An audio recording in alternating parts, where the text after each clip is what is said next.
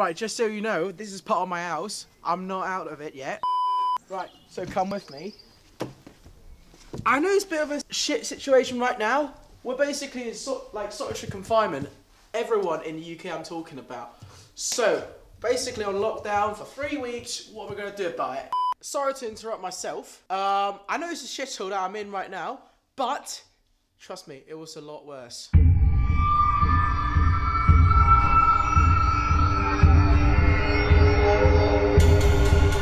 Here's 6 food you can make to make yourself feel better throughout this 3 weeks of imprisonment. And here we go, first off, spam and beans. So remember, when you're opening the can, make sure the twister is on the outside of the can, because you don't want to fuck it up. There you go. That's how you do it. Look. Just cut myself. So yeah, be careful when you're opening your can, because they're fucking lethal. Right, when there's no rational solution, brute force is required. You only need 3 slices for this. Savour the rest, could be doomsday tomorrow, God knows. Dice it up, because this is a perfect dish for brunch, breakfast, wherever the hell you're gonna wake up. Shove it all in the pan, fry to golden crispy. 3 slices of bread, gotta make do with that. Because guess what? Some twats from my uni management team decided to nick my toaster instead of replacing my other broken oven. And in it goes. Like that. Once a bit. Add a dash of HP sauce in there. And then soap. Got cleaning product. Yep. A little bit of that. Salt, pepper, standard. A little bit of cheese, that's for my liking. And job done. Classic, easy to make hangover cure. Perfect for your morning start. Spam and eggs with rice. Yeah, that will do. Remember those leftover spam? It's dinner time, isn't it? Open it up, spread it around, and just slice it. Slice it in half. Oil, not a lot. You remember, spam, it's got oil on it. Let's drop them in.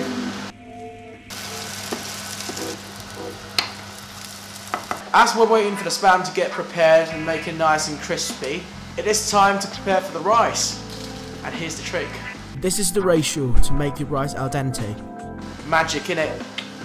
Get yourself a rice cooker! At this point, take your rice out and make sure it's all fluffy but not watery. Then place it on a plate with spam. And make a few fried eggs.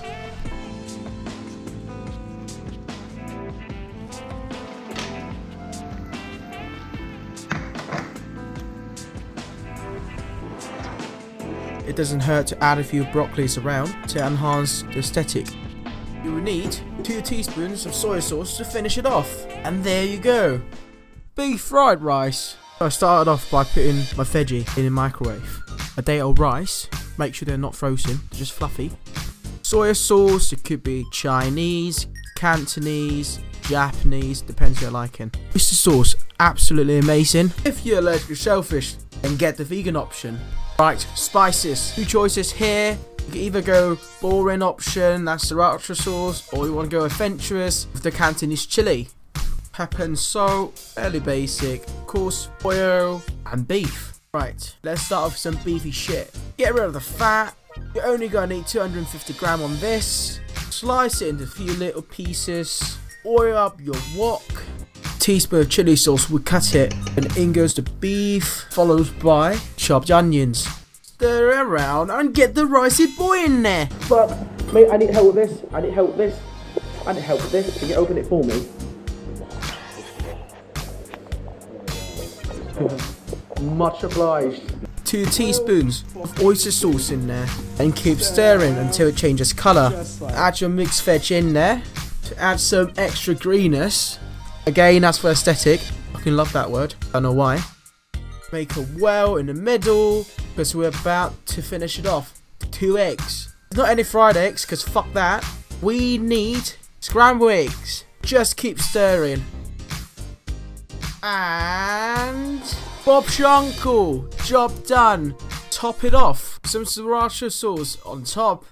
Beef stir fry. I know you guys are gonna tell me that, mate, you need egg noodles in order to make stir fry, but I can tell you that no. What if all these aren't available? I'm actually talking about something that you've already bought during your panic shopping. Pasta. And here are the ingredients. Pause the video if needed.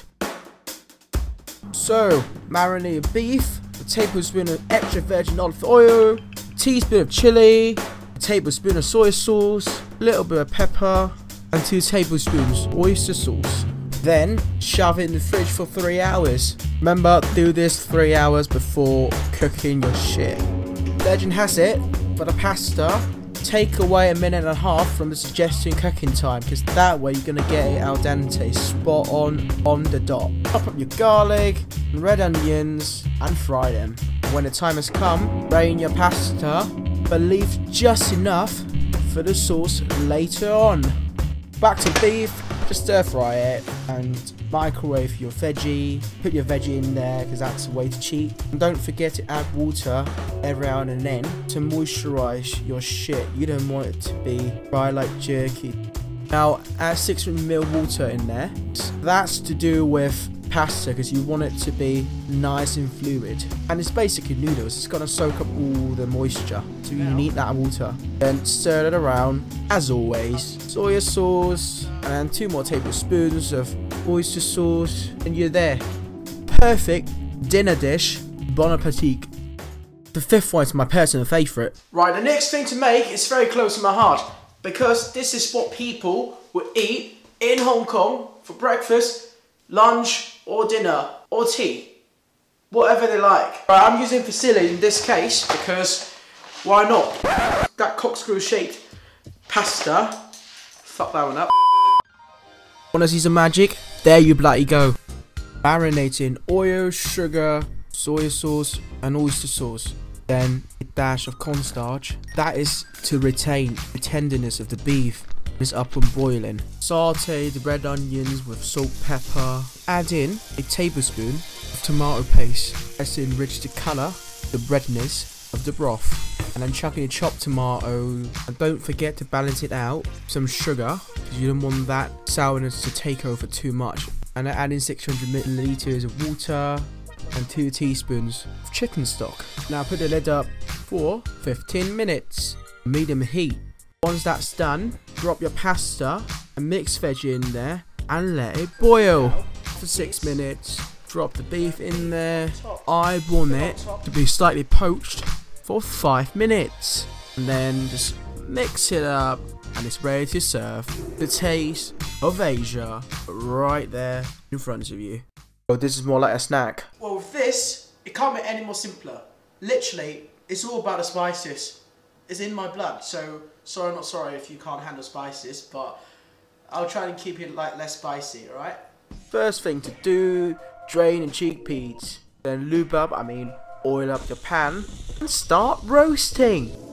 For the seasoning, you need pepper, salt, pepper, and a lot of garlic powder.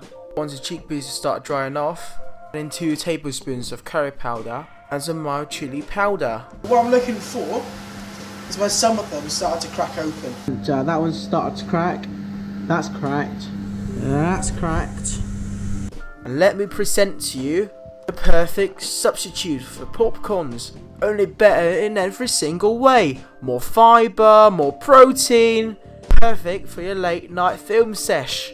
Thank me later. Please. Please. You can't call it a 6 food video without the 7th item, and of course if you've got a little bit of class, definitely a cocktail. I'm going to teach you one today. It's called Quentin Quarantino. So basically it's really bloody simple.